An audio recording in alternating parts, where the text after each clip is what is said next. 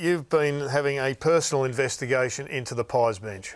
I have. Nick Maxwell is on the Pies bench. He's an assistant coach. In fact, his role is a leadership and culture manager.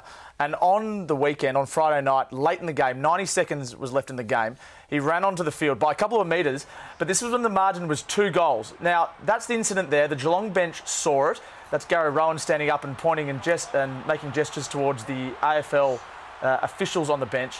And then you'll see an actual Geelong official got up and asked the question, why is Nick Maxwell allowed on the field, and pointed his hand. And then the siren went. And after the siren went, injured player Mitch Duncan went up to the AFL officials and said, what is going on here? Now, I've been in contact with the AFL today, and understandably they've had a fair bit on their plate, but they assure me they'll get back to me over the next couple of days. They're looking into it. Should this be a fine? Should it have been a free kick? In the AFL regulations, there is nothing that stops an assistant coach or a coach that I can see going on the field. They mention runners, they mention trainers, they mention all other when players can come on or off, but they don't mention assistant coaches. If that had been a runner or a player, what would the penalty have been? Well, the free kick and 50-metre penalty still? No, that's changed in recent years. But it still would have been a penalty.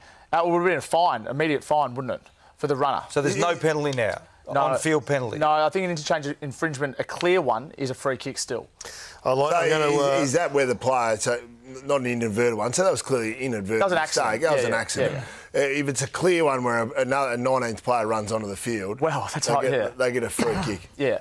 Okay. Who created that problem? Does anyone remember? It was a practice match up in Brisbane, wasn't it? Sydney Swans versus Jesse. Was it you, was it? Yeah. What did you do?